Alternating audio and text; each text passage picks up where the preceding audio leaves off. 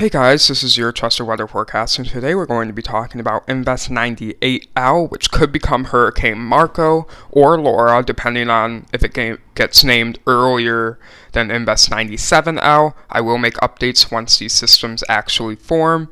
The National Hurricane Center gives Invest 98L a 70% chance of formation through to 48 hours and then 90 through 5 days. Before we get into the models, make sure to like the video and subscribe if you like weather-related content.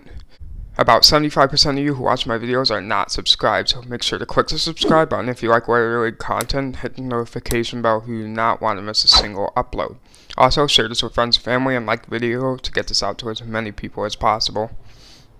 Let's get right into the models. Intensity guidance for 98L, potential Marco or Laura, is very split.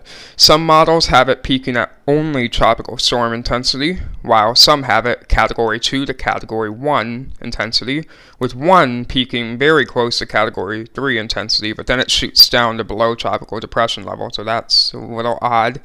But none of the models have the system below a tropical storm. This system will be named at some point, no doubt, but the exact intensity of the system is quite unclear right now. It could become a hurricane, there's a small chance it becomes a major hurricane, and there's also that small chance that it doesn't go anything above a tropical storm. Some paths the system could take are pictured here. It could become a fish storm and not affect much land, or it could rip right through Cuba, Dominican Republic, Florida, or it could pull into the Carolinas and then back into the ocean, kind of like Isaiah did. But the track of the system, also very uncertain.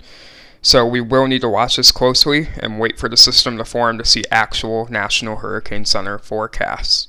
These paths here are actually quite in agreement, kind of, until it gets closer to Florida and the Bahamas. Some look like it has it splitting around the Bahamas and becoming a fish storm. Some could have it approaching North Carolina. Some have it ripping through those islands, Cuba, and entering the Gulf, which could be very problematic if it enters the Gulf, and I'll show you why in a second.